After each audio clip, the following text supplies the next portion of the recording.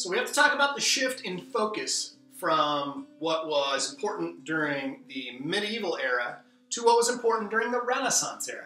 Now, if you've ever been to the Louvre in France, this is a fantastic historical walk that you can take, and you can go through these eras and see how things changed. It's a fascinating thing to do. I've been to the Louvre 5 different times, still haven't even come close to seeing everything.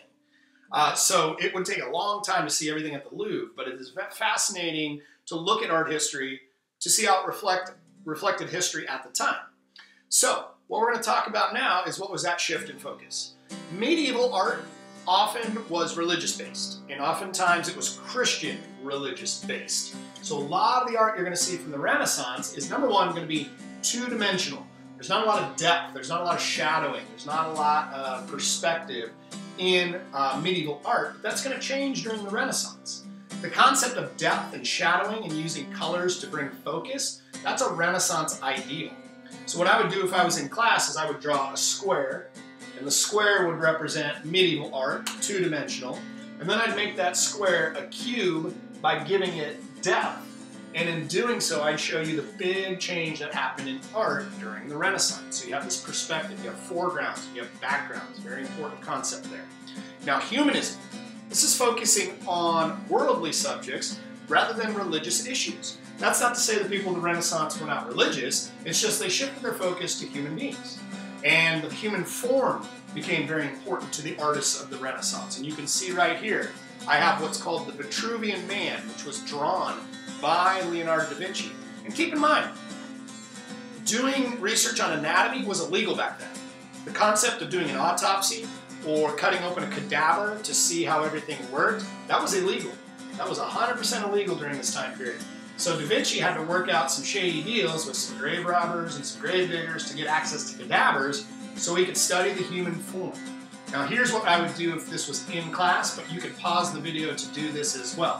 What I would do at this point is I would show you the symmetry of human beings, and then not everybody is symmetrical. But if you were to stick out your wingspan like this and measure from fingertip to fingertip, most people on planet Earth, that distance from fingertip to fingertip is also the distance from the top of your head to the bottom of your feet. Now, there are exceptions. There are people that have shorter wingspans. There are people that have longer wingspans. Those people that have longer wingspans tend to be very good at specific sports like basketball. Kevin Durant is 6'9". His wingspan is 7'1". So he's got a gigantic wingspan and he's not symmetrical, which is a benefit to Kevin Durant. But you can see when he walks that his arms look longer than they should. So, Da Vinci studied the human body and made a lot of discoveries about the human body throughout this time period. And Da Vinci was a once-in-a-generation genius, once in a generation. He did everything during the Renaissance where some Renaissance thinkers and inventors and writers only did one specific field. Da Vinci was doing everything.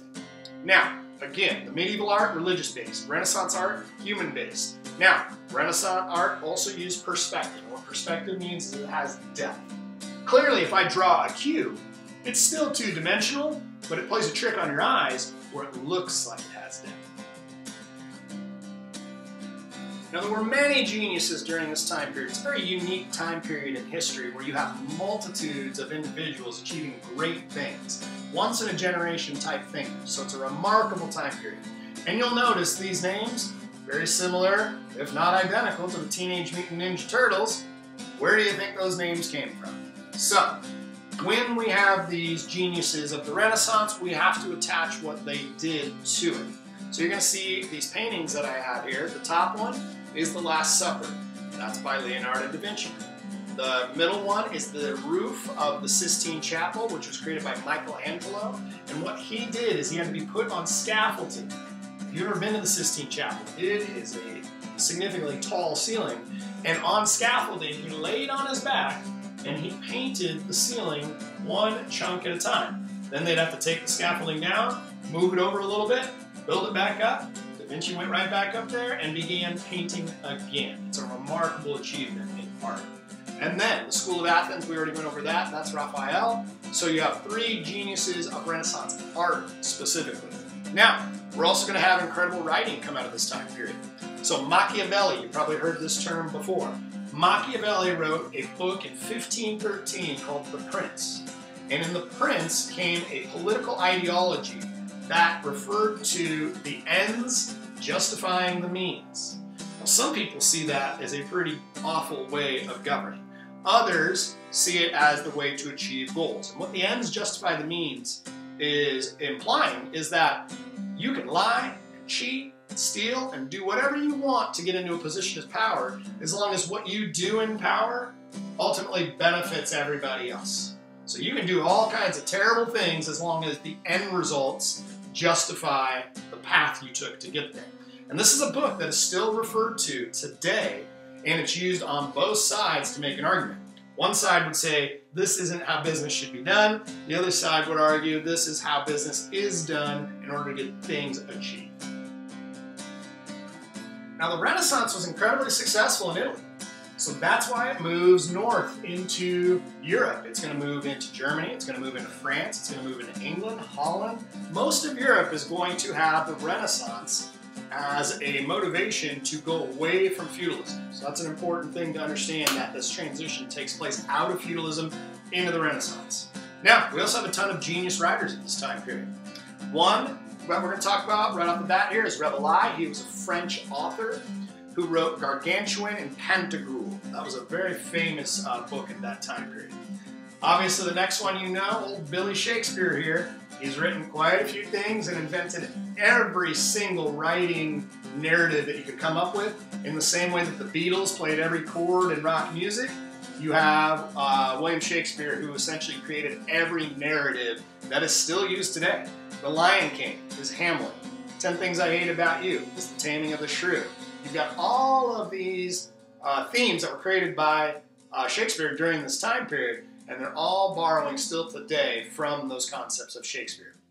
Okay, next up, you got Cervantes. I've already mentioned Don Quixote once during our lectures, and that was because when I was talking about chivalry, once the Middle Ages are over, then you start making fun of the past, and one of the ways to make fun of the past was to make fun of chivalry. So, Cervantes wrote Don Quixote, and that was making fun of chivalry. So rather than riding a horse, he's riding a donkey. His armor doesn't fit. He's kind of a goofball. He's kind of a moron. So what they're doing is they're making fun of that old feudal triangle and the knights that existed in it.